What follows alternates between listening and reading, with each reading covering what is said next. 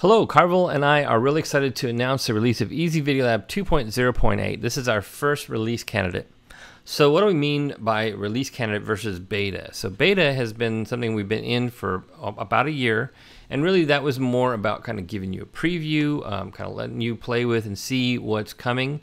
Whereas release candidate is saying, hey, we're still in beta. We still have some things to fix in the nooks and crannies, but in general, this is useful for creating. Every day we recommend its use for creating video, and we know that it's solid because we've been using it ourselves for a couple of weeks now to create video ourselves.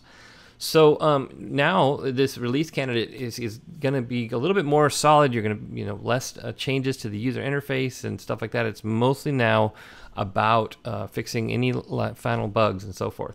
So with this, I'll go ahead and kind of pour over Easy Video Lab a little bit here, just kind of show you what's brand spanking new. Now, if you start off with Easy Video Lab, you have your installed assets. It's going to open up with the templates folder and whatever templates you've put in that folder. I've got not just the included assets templates, but also some templates from Emotional Video Kit, which we recently released, and also the Power Pack. And I'm going to put more in here as I get some time to do it. But you can see the defaults of that. I can do keyword searches for any of the templates if I wanted to, or just kind of click through, of course, and I can just open something. Now I want to actually go ahead and show you that you still have the ability to do what we had before, which is really search in any folder. And I'm going to go ahead and do that because I want to show you one of the cool brand spanking new things that Carvel just added. That really will be a time saver when you're doing video production. So I'm going to do a search here in that folder. I already kind of had it queued up. Now this is a collection of templates by Christian Ryland that's unreleased. It will hopefully be released soon now that we've got everything cleaned up. I'm going to open one of his templates here. I happen to know that this one has 3 text animations in it. It's the same text animation over time. You can see that it's a followed phrase animation. Now, right off, notice that it's popping right to the middle of the first text animation, and it automatically has that animation open here so that you can get started editing it. Now, this isn't actually what it looks like when it develops. In this case, you see that what really is, if I play the timeline here, it's really going to look like that. But you still see that I can get right away started to editing that text animation. Now I can click on the timeline and you can see that it adjusts automatically to that next text animation. We also have something up here called Text Nav that allows you to kind of pop between them as well.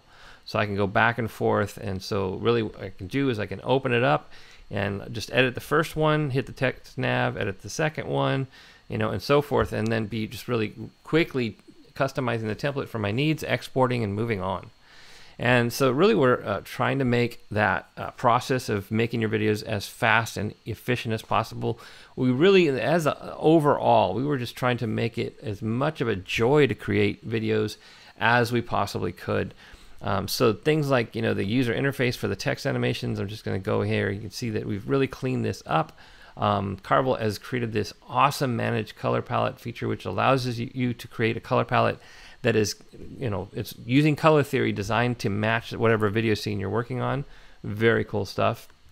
Rotating and, keyboard shortcuts to move around the timeline and the zoom and all that kind of stuff. So it's just really designed to be much more usable. So we're looking forward to seeing what you can do with Easy Video Lab 2. Just I'll quickly kind of point out, we have the new Animation Designer, which is a much more comprehensive animation tool.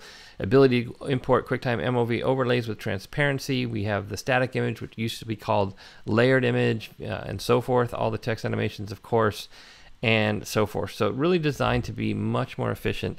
So we look forward to seeing what you come up with Easy Video Lab, and we hope you enjoy using it as much as we do.